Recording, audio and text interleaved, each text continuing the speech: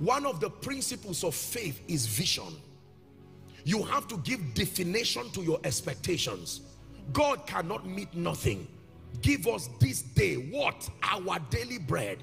When your expectations are defined, even psychology teaches that in the presence of definition, you are more prone to obtaining your results. It is true. Most believers do not have definition to their expectation. So you ask them, what do you want God to do? They will just say general blessings, you know, every part of my life. It's too vague. How do you know when God has come through? Go back and write with clarity, with precision. This is what I'm trusting God to do.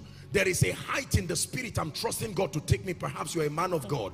There is a time to invest in prayer and the word. I have discerned laxity in my spiritual life, and I'm trusting that this year as a goal that I will extend realms and height. You write it so that when it happens you can give God definite thanks.